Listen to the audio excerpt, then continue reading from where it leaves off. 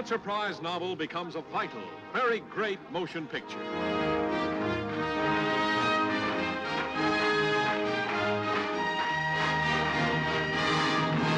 The story of a ruthless big shot, Willie Stark. And for the last time, I tell you that nobody, do you hear me? Nobody will tell me how to run this state. His manners, his morals, and his women. If I get a divorce... Maybe we better stop seeing each other.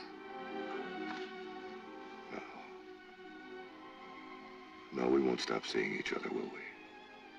No. Willie's got big ideas, Jack. What do you mean? A girl like that could be a governor's wife or even a president's.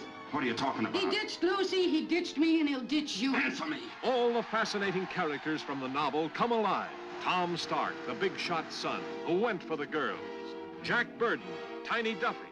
Adam Stanton, who believed in a sister's honor. And Sugar Boy with that 38 under his armpit. Now listen to me, you hicks. Yeah, you're hicks too, and they fooled you 1,000 times just like they fooled me. I'm gonna stay in this race. I'm on my own and I'm out for blood. Jack Burden, Willie Stark's hatchet man. I asked you, how did you find out? You know, Judge, dirt's a funny thing. Some of it rubs off on everybody. If Adam finds out, it'll be easy to prove a Stanton is no different than anyone else. Willie was right. Man is conceived in sin and born in corruption. There's no God but Willie Stark. I'm his prophet and you're his... Gamblers and crooks fought for his favor, but a fearless few risked ruin to destroy him.